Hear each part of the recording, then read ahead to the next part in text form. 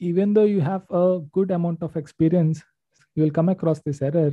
The reason being, you would be so involved in coding and you end up seeing one value that is required.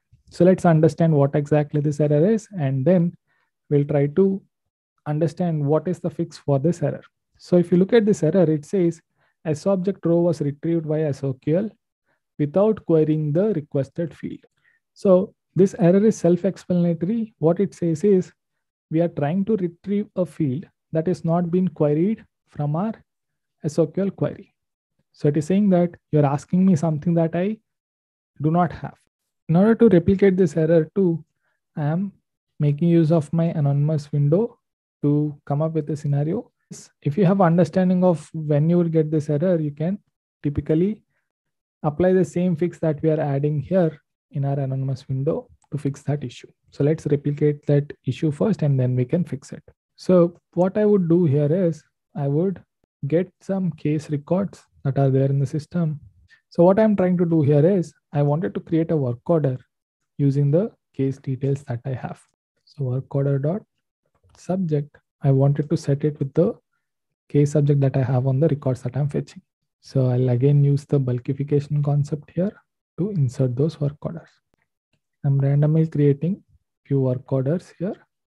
You would know why we are doing it in a second.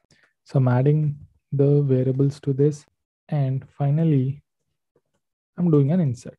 I'm not following all the best practices since we are replicating an issue here. All right. So this is what the code looks like. Let's run this code and see what would be the output.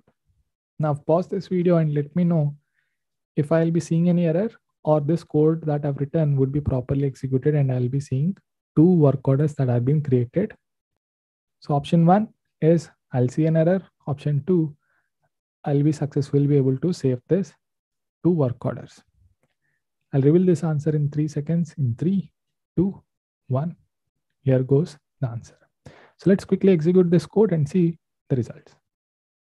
So as soon as I do that, that is where I've came across this error which says a subject row retrieved via SOQL without querying the required fields. What is the field that I've not mentioned in the SOQL query? The answer is case subject. Let's go to the error and see what is that. So I'm pasting the error here for our reference.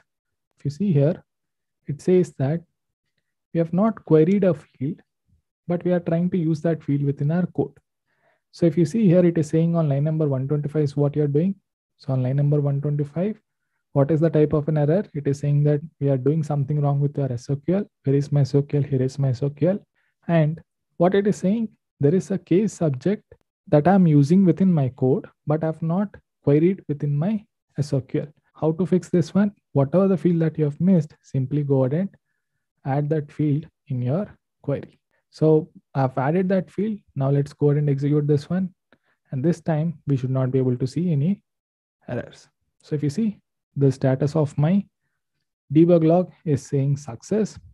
And if I look at my debug logs, it says that there were two work orders insert that has happened. That means we were able to successfully save those two work orders. If you want me to show, we can quickly go ahead and check that out. So earlier we had 7 records. Now if you see, record 8 and record 9 are being created. That is how you would basically go ahead and fix your error when you are seeing a subject row was retrieved via an SOQL without querying the required field.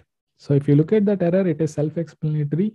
Make sure that you are getting all the fields that is needed for your requirement.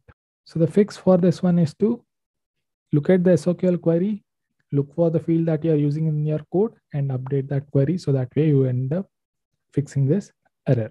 Hey guys, if you like this video, do like, share and subscribe to SFDC Quest.